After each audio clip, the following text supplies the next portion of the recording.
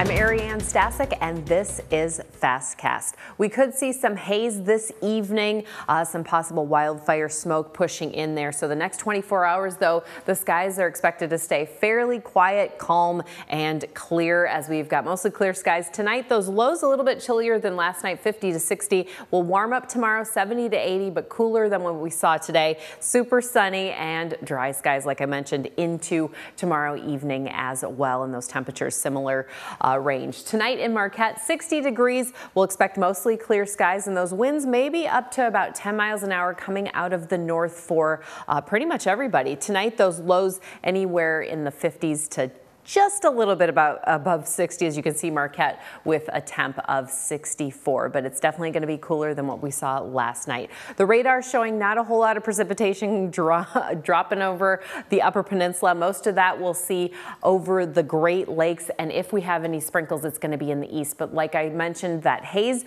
we also have some fog possibly overnight into Friday morning, especially over here in the east, and as you can see, some sprinkles there, but everyone else staying really dry. We've got some clouds pushing in on Saturday, and so we'll expect maybe some partly cloudy skies there to start with before things kind of clear out. Mostly clear there on Saturday evening. Now, mugginess is definitely going to be coming back. Take a look here. So around Sunday in the afternoon, it's going to be very humid as that dew point is going to be almost hitting about 70. So just a heads up on that. Get your fans ready, and then we'll cool back down on Sunday. Tomorrow, those highs 65 to about 75, maybe just below 85 degrees, maybe hitting the 80s. 7-day outlook for Marquette, dry until Sunday when we've got likely showers, especially in the afternoon, and then maybe some rain on Monday.